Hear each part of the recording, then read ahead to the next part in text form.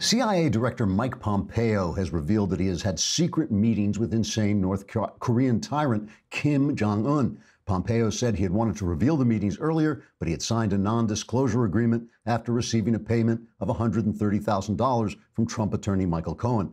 Pompeo said he was further intimidated into silence when he was approached by a blonde porn actress in a parking lot who told him, quote, "Leave Mr. Trump alone. He belongs to me," unquote.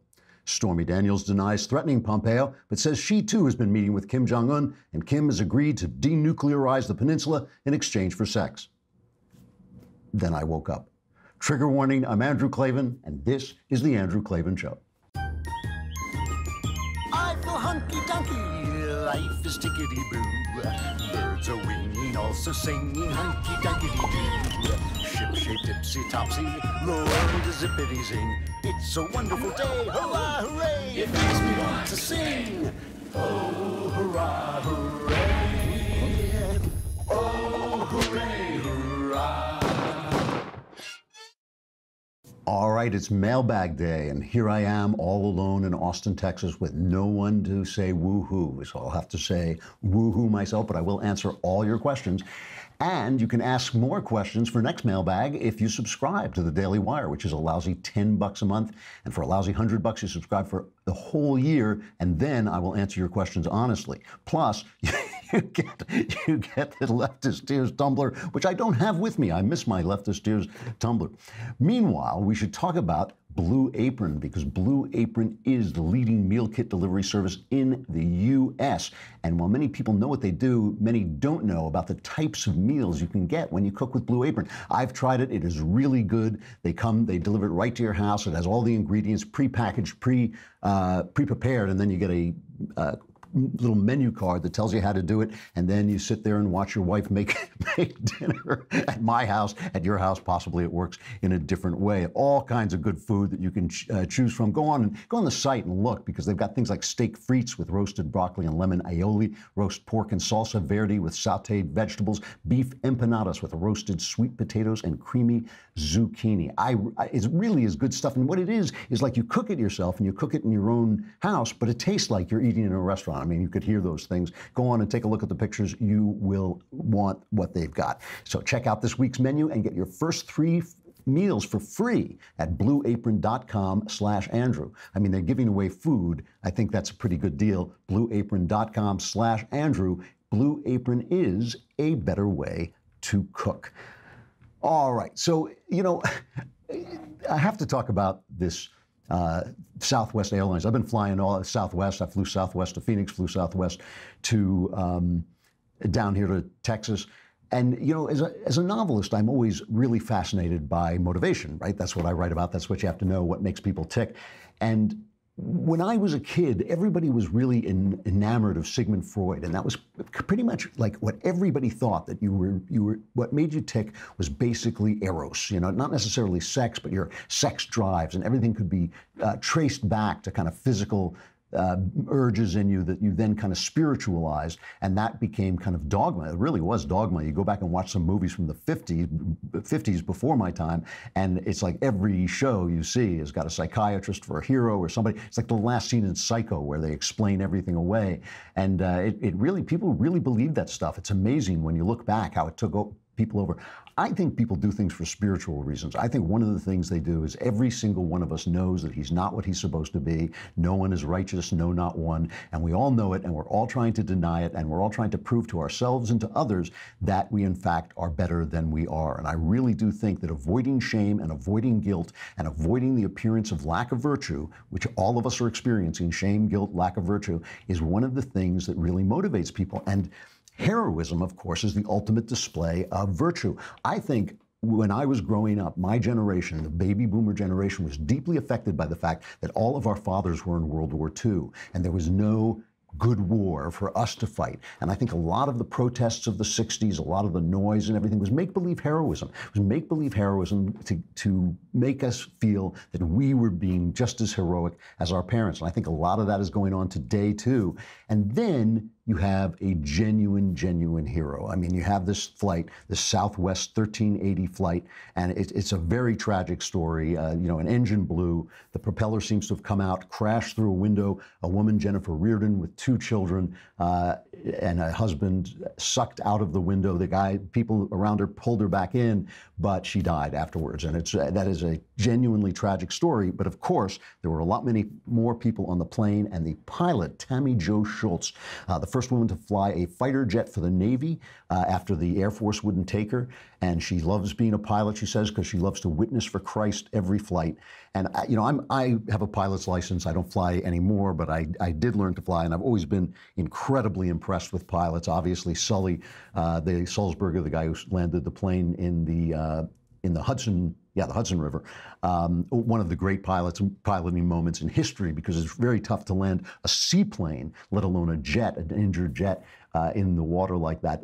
Incredible. This was not as incredible, but what was incredible was the steely serenity. I mean, I don't even want to say calm, but it was like the serenity of this lady as she brought this plane down. I want to play just a minute of this because you can hear the guys on the ground, and God bless the guys on the ground. They do, a lot of the work that keeps planes safe. And remember, there has not been a death on an American commercial airline since 2009. That is an amazing safety record. But the guys on the ground in this audio that you'll hear, they sound more upset and nervous than the pilot, Tammy Jo Schultz. But it is an amazing moment of heroism on her part and also on the ground workers' part to bring this plane in and get everybody else in safely. Just listen to this. It is moving. Southwest 1380, you'd like to start turning inbound. Southwest 1380, just start turning southbound there. There's a Southwest 737 on a 4-mile final. We'll be turning southbound. Start looking for the airport. It's off to your right and slightly behind you there. And altitude is your discretion. Use caution for the downtown area. Advise you maintain at above 2,200 for the MVA. Okay, could you have the medical meet us there on the runway as well? We've got injured passengers. Injured passengers, okay. And is your airplane physically on fire? No, it's not on fire, but part of it's missing. They said there was a hole and someone went out. I'm sorry, you said there was a hole and somebody went out? Southwest 1380, it doesn't matter. We'll work it out there. So the airport's just off to your right. Report it in sight, please. In sight. Southwest 1380, airport's in sight. I mean, listen to that steely calm, and like I said, it's almost more serenity than calm. And I was thinking, it's kind of funny right now that the news. I mean, I understand that this is a tragic story because somebody died, but so many people didn't die that it is also an upbeat story in that sense. But so much of the news right now, the real news, is actually kind of good. Like the economy is good. Trump, they announced yesterday that Mike Pompeo, the CIA director who's up to become the Secretary of State, that Pompeo had over Easter had top-level meetings with Kim Jong-Un, and had actually been meeting with Kim Jong-Un, preparing for a meeting between Trump and Kim in maybe as early as June or July, which would be an amazing thing if this actually moved forward. Now, if Trump gets taken to the cleaners like Clinton did, and we end up shoveling Kim money while he continues to build nuclear weapons, not so good. But it's an opening. You got to admit it's an opening, and I don't think Trump is going to get conned the way Clinton did, and he doesn't need the news that much. But it would be an amazing thing. I was like, well, let Trump just talk for a minute as he announces what's going on. We've had talks at the highest level. Well, let's leave it a little bit short of that. But we have had talks at the highest level. And it's going very well, but we'll see what happens. The classic Trump, we'll see what happens. But still, good news. I think, some people say you should never talk to tyrants because it gives them legitimacy. I don't agree with that. I actually agreed with Obama about this, that you should talk to just about anybody.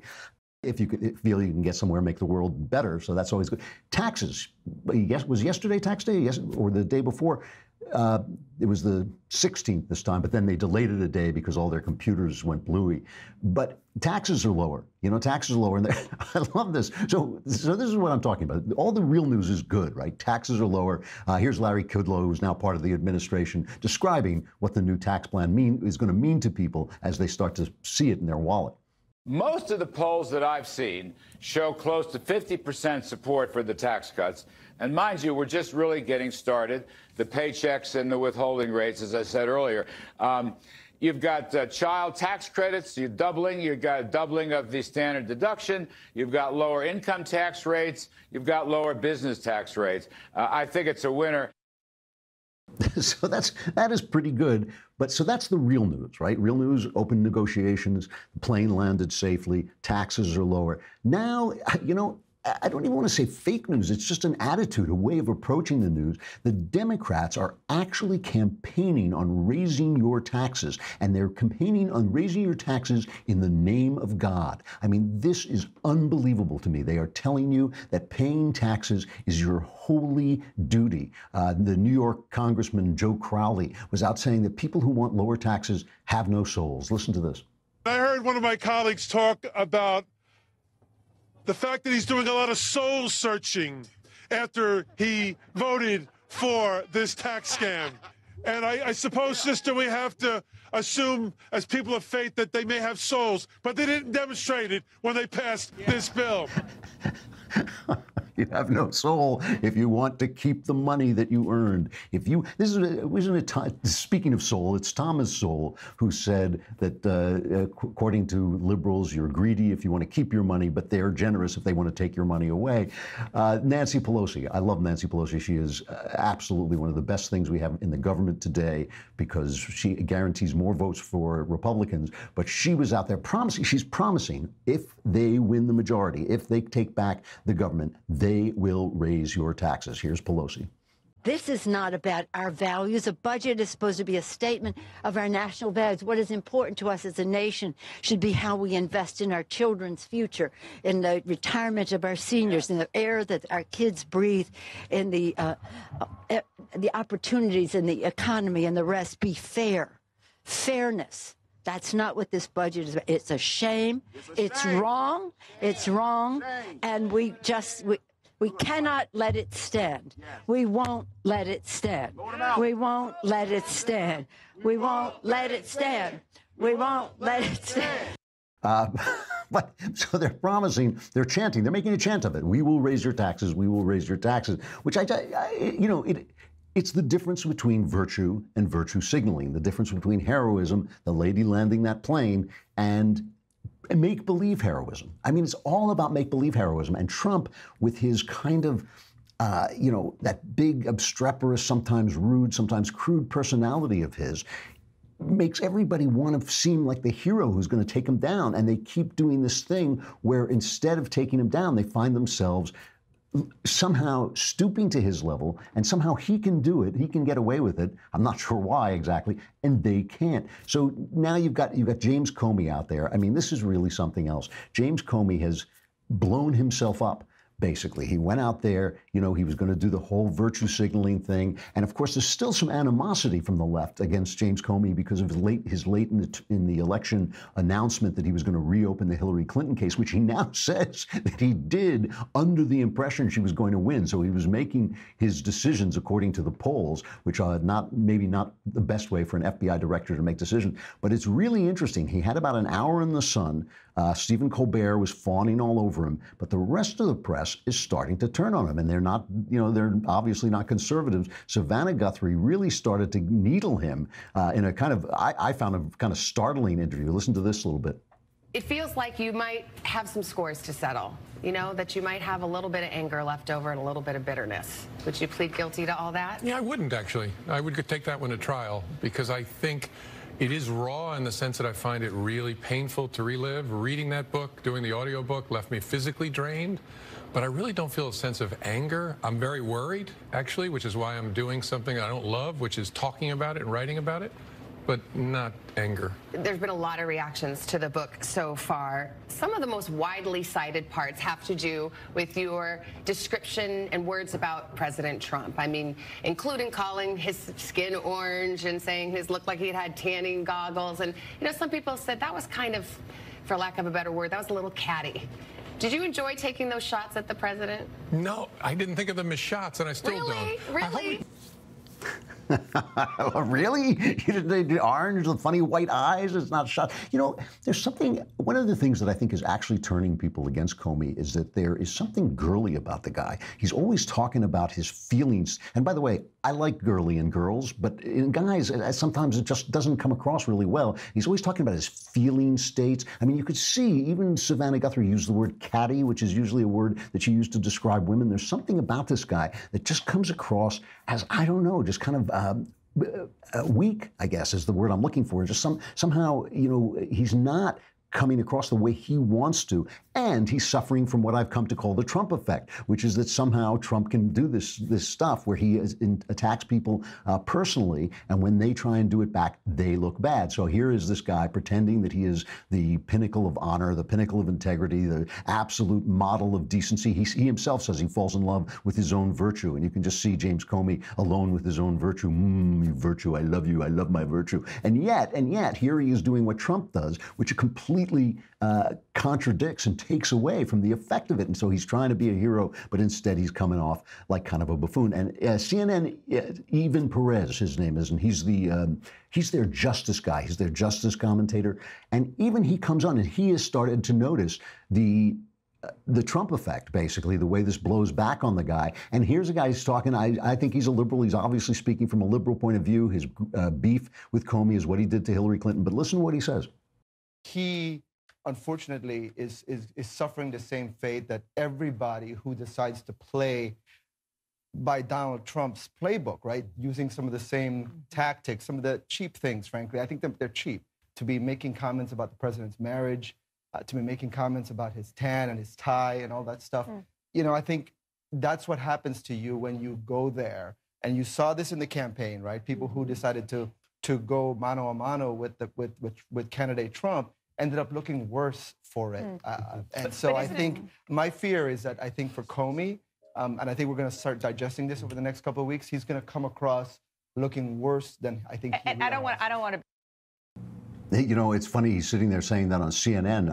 I thought they must have been sitting there going, wait, what? We're not supposed to attack his marriage? We're not supposed to attack his looks? We're not supposed to attack him every minute? Maybe that's why only 7 people are watching us and all of them are running to catch a plane at the time. You know, the same thing, virtually the same thing is happening to Stormy Daniels. You know, now Stormy Daniels, the Stormy Daniels story is originally a Wall Street Journal story. They're the ones who broke the story about Michael Cohen paying off the porn star to keep quiet. And the sense that it becomes a financial story and a legal story, as it's becoming with this woman, Kimber Wood, I think her name is, the judge, who is such a partisan judge that she, you know, actually officiated at George Soros's wedding. You know, all of that may pose real dangers for Donald Trump. So far, I don't see any, but still, it could pose real dangers. What would have to happen is first they would have to get Michael Cohen on bank fraud, and then they would have to prove somehow that Trump had basically told him to do it. So not only that he had taken out a home loan to make these payoffs, but Trump had said, take out a home loan to make these payoffs, because otherwise, you know, what do they have? They have maybe Donald Trump conspired to misuse campaign funds. Is very, very tough stuff. It's not going to happen. I just do not believe that this is going to reach the level where the public will stand for impeachment, because even the people who dislike Trump, maybe the people who hate Trump don't care what he gets impeached for, but even the people who dislike Trump do not want to see elections overturned. It is not a good look. You know, it is not a good look to overturn democratic elections using legal means to criminalize the opponents, because that's kind of the South American way. That is the tin pot dictator way to come and arrest you for being in the other party. But Stormy Daniels herself is just starting to look, I don't know, like a cheap porn star or something like that. I don't know. She's on The View, and she is putting forward this idea that she was threatened, and she says she remembers this guy's face. Here she is talking about how she was threatened to keep quiet. He walked up behind me, and I saw his reflection, and I turned around, and I thought for sure he was going to say, hey, do you know where the such and such class is, or what building is, whatever. And he had his hands in his pocket, and he looked at my daughter, and I just remember him saying, like, oh, it's a beautiful little girl. It'd be ashamed if something happened to her mom. Forget about this story. Leave Mr. Trump alone. And it was like, it didn't even register to me at first, and then he turned and walked away. And like I said, his face is burned in my memory. And so her face, that's painful to have a face burned into your memory, but then she put forward this you know, this, what do they call them, where the crime artist, the forensic artist, does a description, from your description, does a drawing of the suspect. So they put up this picture. Do you have the picture of the suspect? There it is. It's Steve Crowder, obviously. Some people said it was Tom Brady, but I don't know. I've never seen Crowder and this guy together. But obviously the funny one is that her ex-husband looks exactly like this drawing. I mean, he's almost a dead ringer for this drawing. I don't know. Listen, I wasn't there. Maybe the story is true. It sounds like cheap dialogue from a B movie. Guy does the picture, looks exactly like her ex-husband. Very suspicious. But she goes on to say, so then they asked her on The View, they asked her why she hadn't come forward before. And so she unreels this story. First of all, I was scared. It was expressly what he told me not to do. And I went home and like regrouped and I was going to, because I always feel like you should stand up for yourself and you should report it. But the problem with that in this particular instance I would have gone to the police and would have gone, okay, a man approached me. This is what he said to me. He told me to leave Mr. Trump alone. And their very next question, the detective would have asked me, why would somebody tell you to leave Mr. Trump alone? And I would have had to answer that question, which was not public at the time. And I would have had to tell an entire police department, and police reports are public record. I know that for a fact. I had sex with Donald Trump. And then the whole world would have known, and I was in the process of trying to quiet that or figure out what to do. And honestly, I was just afraid, and I didn't want everyone to know. I didn't want my family to find out that way. I didn't want my life turned upside down. Again, not believing the story. I'm not buying the story. So she's a porn star, but she didn't want to damage her sexual reputation. I mean, is that the story? I don't know. I mean, look, I am absolutely sure she's telling the truth. I'm not absolutely sure. I'm fairly sure she's telling the truth that she had a relationship with Donald Trump. I'm pretty sure she was paid off to keep quiet, all of that. But I do think she is basically manipulating, getting this moment to get her moment, her 15 minutes of fame. And again, Trump can do things that I don't approve of, that maybe look a little, rude and crude, and yet somehow he gets away with it, maybe because there's no hypocrisy to the man. He is what he is. He's not what he hasn't pretended to be anything that he's not. Whereas here's a woman pretending to act out of virtue. Again, she's pretending to be a hero, coming forward, daring, to stand up to the powerful men, but basically getting money. Meghan McCain on The View takes her out for exactly that. Because you didn't have anything to do with the case, it seemed a little like you were just trying to get attention, which I understand that you're being sued by our president, but it does seem like you're benefiting a lot. I mean, you've gone on your Make America Horny Again tour. I'm sure you're making a lot of money, no disrespect. No. I hadn't heard your name until all of this had happened, and now you are literally live on The View giving an entire interview with us. So it has been beneficial for your career. Yes, I've gotten more bookings than usual, but I'm doing the job that I've been doing for the last almost 20 years. Yes, there's a lot of publicity, but I didn't do it for that because this isn't what I want to be known for. I'm going to be at the University of Texas, Austin tonight. I'm going to be speaking. And what I'm going to speak about, I just want to talk about the narrative.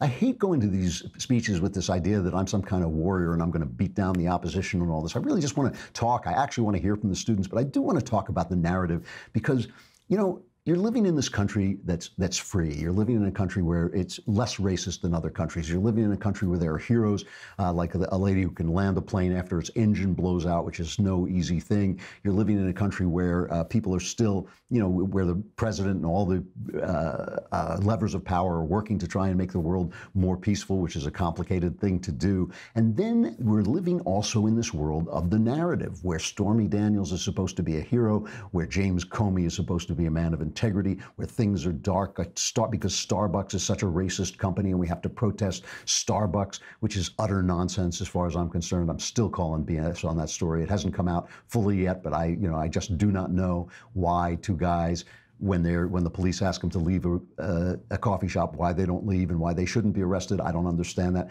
But still, We don't live on television, and we're, in the end, I do believe that we're going to support the people who actually do courageous things and the people who actually make the world a better place. And these people who are just play acting, who are just, virtue signaling, as they say, who are just trying to establish some form of heroism in a world that doesn't provide all those many opportunities for heroism because it's so safe.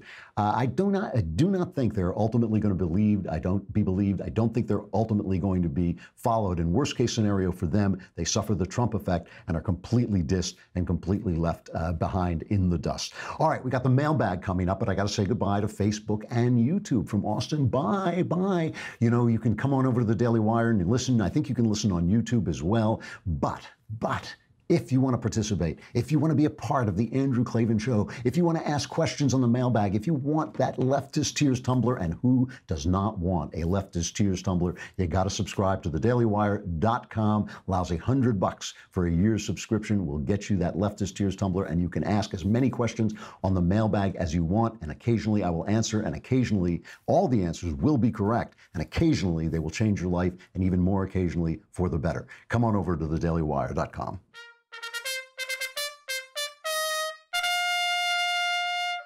It's the mailbag. Yeah! far away in my lonely Austin tower, I hear the mailbag. All right, from Louise. We have Dear Saint Klavan, and yes, that is my ultimate title. I haven't quite achieved that yet, but I will eventually. I am a 23-year-old millennial woman, and about 2 years ago, I suffered from a relatively brief but very severe case of a debilitating disease called feminism. I'm sorry to hear that. That is bad. While I was ill, I made a lot of impulsive sexual decisions I thought were empowering, but were really just reckless and self-destructive. What is worse is that I allowed many of these decisions to be filmed. How do I come to terms with these past mistakes? And if your sins are caught on camera, can Jesus still wash them away? Thanks, and love the show, Louise. First, of course, Christ can wash away your sins, whether they're filmed, whether they're engraved in stone. He can wash them away. And I'm sorry that happened to you, and I'm sorry the feminists did that to you. They do that to people, and I'm sorry it's caught on tape. That there's no question that may come back sometime in your life and haunt you. But here's the thing about sin. We talk a lot about things that are sinful, acts that we say, oh, that's a sin, or that's a sin, or this is a sin. To me, and I really do think when you read the gospel closely, this is what you see, is sin is actually more of a state. It is a state that you are in. It's a state, in the Greek, that is the New Testament language is basically Aramaic translated into Greek, and you read it in Greek. The word is hamartia for sin, and it means to miss the target. It means your aim is off. And really, I really do believe that sin is a state in which you're facing away from God. And when you have faith, one of the reasons that faith is counted as righteousness is because when you have faith, you are turning the ship of your life toward God, and you are no longer in a state of sin because you're facing God. And when Jesus says to people, be perfect, like your Father in heaven is perfect, people say, well, how am I going to be perfect? I can't do that. But that's not what he means. The word in Greek really means to be going in the direction of your completion, to hit the target, as it were. So you have now turned your life away from this thing that you were doing and are, I assume from your question, are moving in the direction of God. And so you are no longer in a state of sin. Now, the thing is, you did those things. They're going to haunt you. Maybe they'll come back and haunt you in a literal way because they're on tape. But they're not going to haunt God. And here's the thing. They call Satan the accuser. That's one of his names. And for all I know, that may actually mean the accuser, but they call him the accuser. And the reason they call him the accuser is he loves your guilt. He loves for you to wallow in guilt. He loves for you to be drawn back into your past continually as if you were fighting against the tide instead of sailing really forward toward God.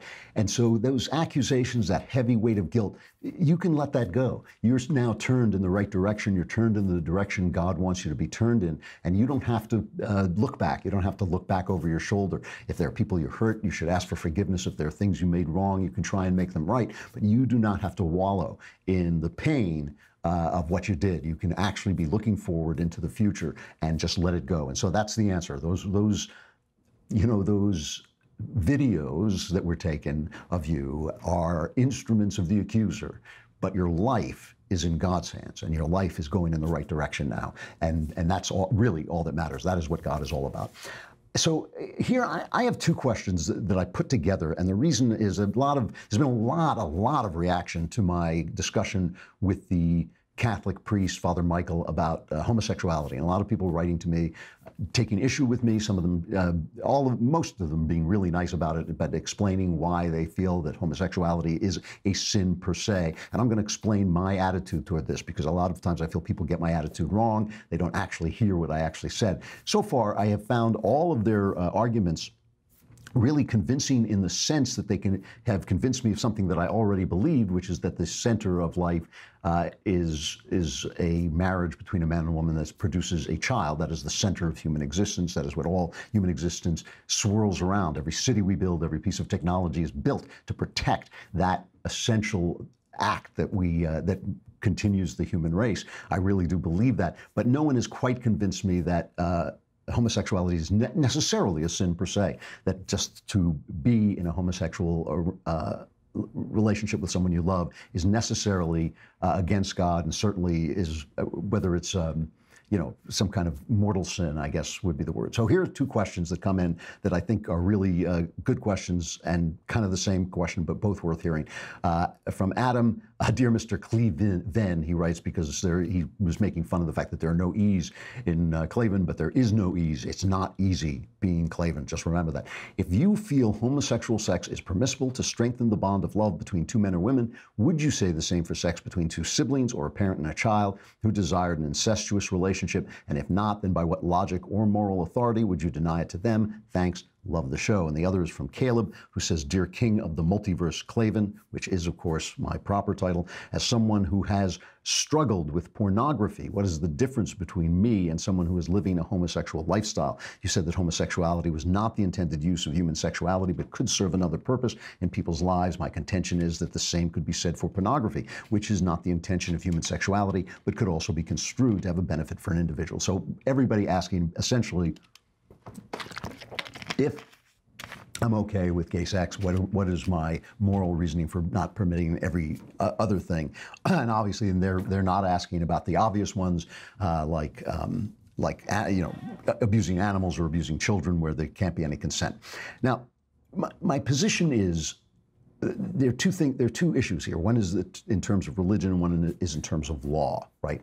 My position in terms of religion has always been, I simply have no cause to have an opinion about this. I am never going to commit a homosexual act. It's not a desire. I don't have to worry about this. So why am I sitting in church when Jesus has said to me, before you take the mote out of your neighbor's eye, take the plank out of your own eye, when I am purely and completely convinced that there are so many planks in my own eye that I could build a small cabin with them, maybe a large cabin. Why am I worrying about a sin that I will never commit? I mean, I simply don't know why I would. Secondly, because in the case of a loving, committed, lifelong relationship between two people of the same sex, I can't see any harm that is done to society necessarily.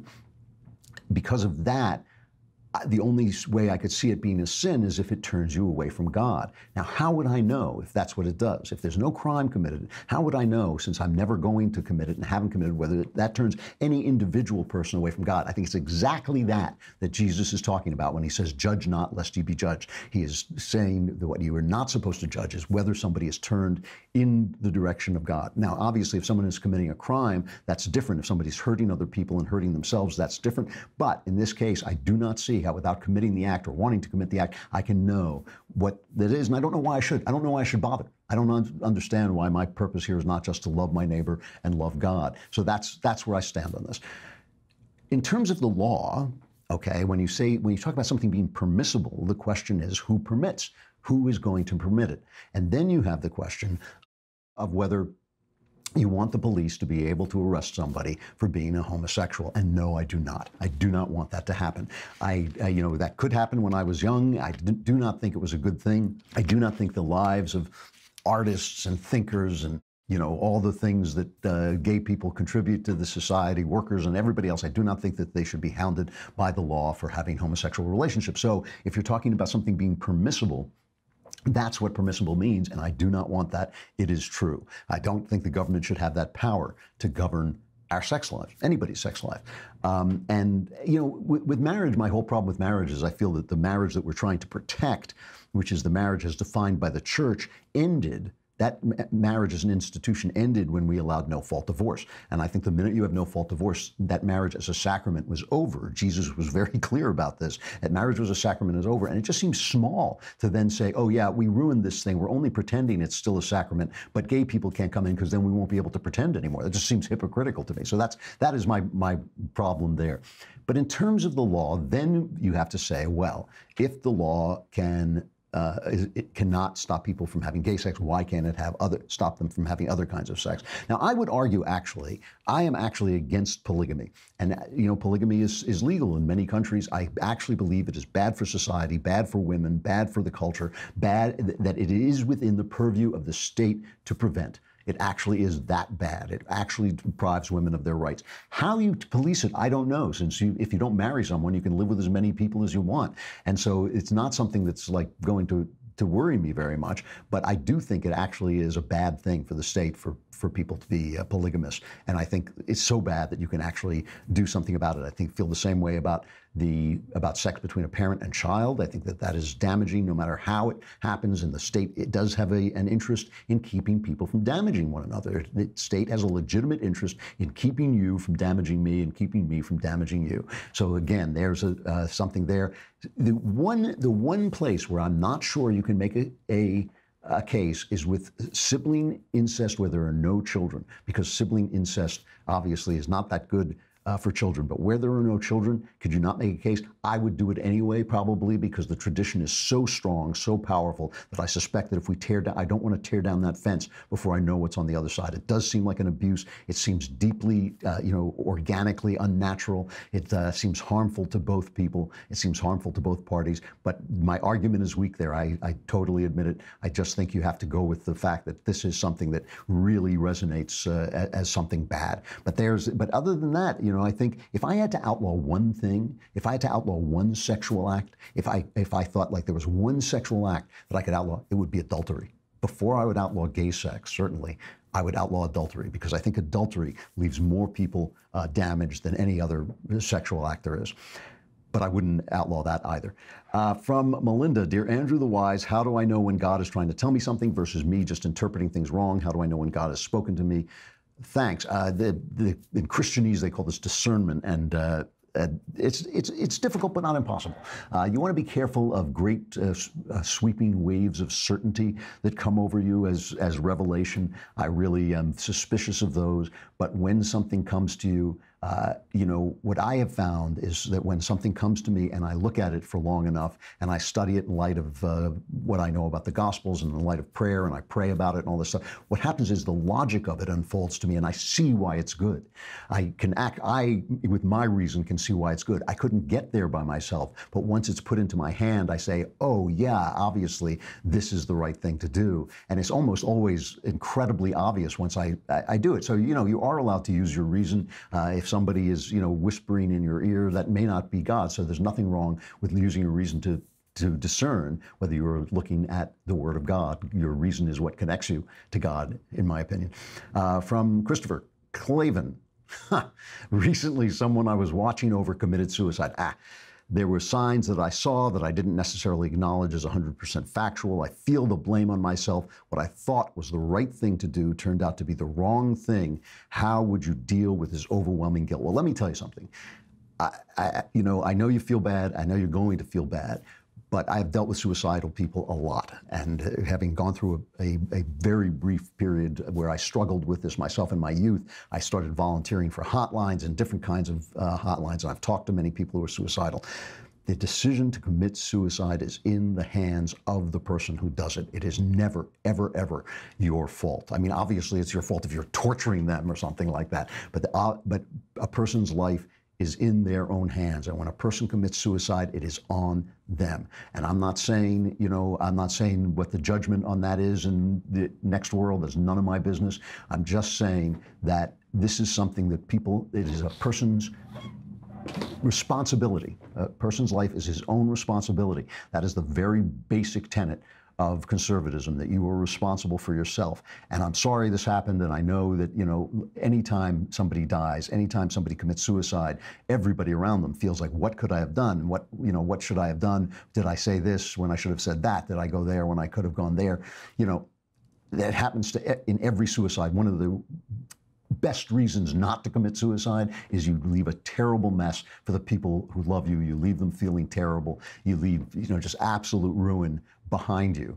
But it is on you. It is on the person who does the act, and you're just going to have to come to terms with that, because there's if somebody wants to kill themselves, there is nothing you can do in the long run. If someone is determined to kill himself, there is nothing you can do. From Christian, dear Supreme Leader of the Multiverse, I answer to that name. When discussing the value of religion with any skeptics, they often tell me that organized religion is and always has been a way to control people. I recognize that to some degree this is historically true, but know that religion is so much more than that. What do you recommend the proper response to this is? Keep up the great work. You know, actually, I don't accept the premise.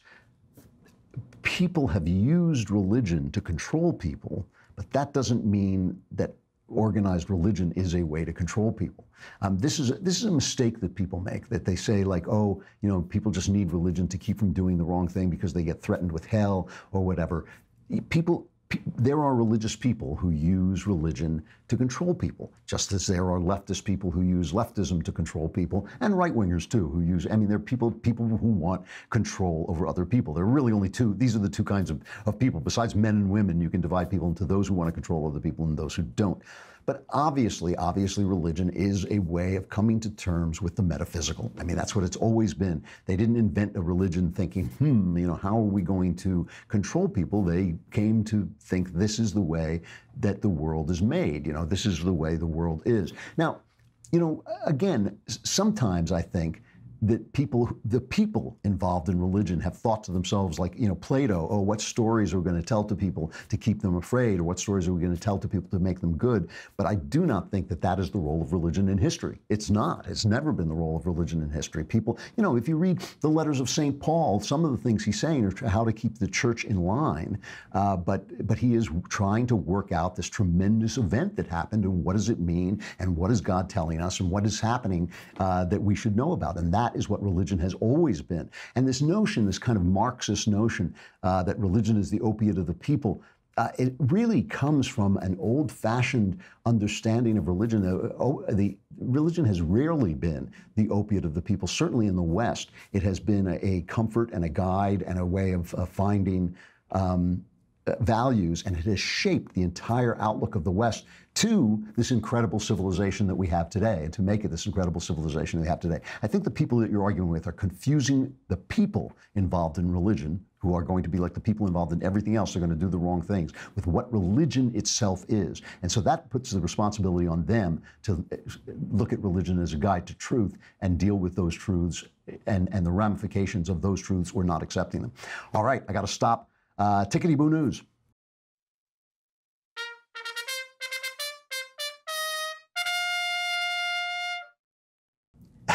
It's funny, sitting here in this bare office in the middle of Austin, I see my little, you know, logos going by. I feel far away and kind of lonely. You know, I'm going to end with tickety-boo news that goes back to what we've been talking about. The latest Rasmussen Reports National Telephone and Online Survey finds that just 14% of likely U.S. voters believe that James Comey was a better FBI director than most of those who held the job before him.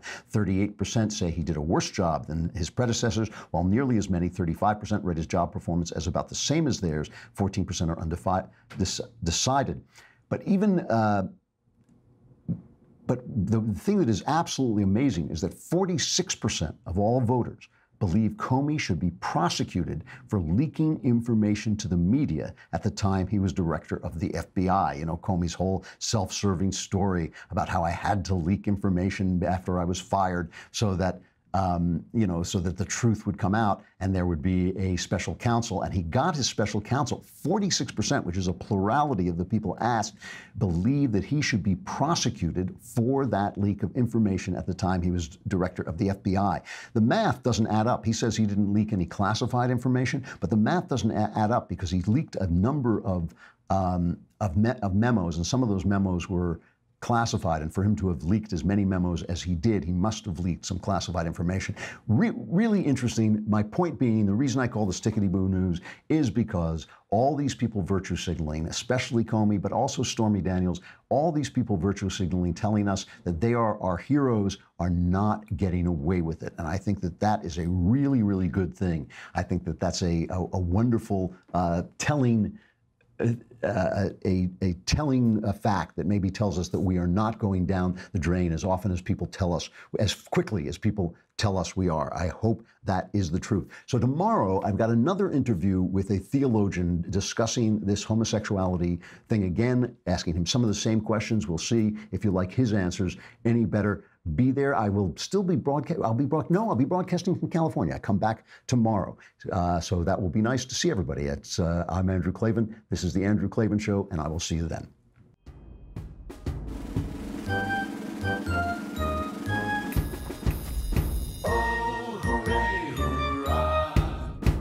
The Andrew Klavan Show is produced by Robert Sterling. Executive producer, Jeremy Boring. Senior producer, Jonathan Hay. Our supervising producer is Mathis Glover. Technical producer, Austin Stevens. Edited by Alex Zingaro. Audio is mixed by Mike Cormina. Hair and makeup is by Jesua Alvera. And our animations are by Cynthia Angulo and Jacob Jackson. The Andrew Klavan Show is a Daily Wire Forward Publishing production. Copyright Forward Publishing 2018.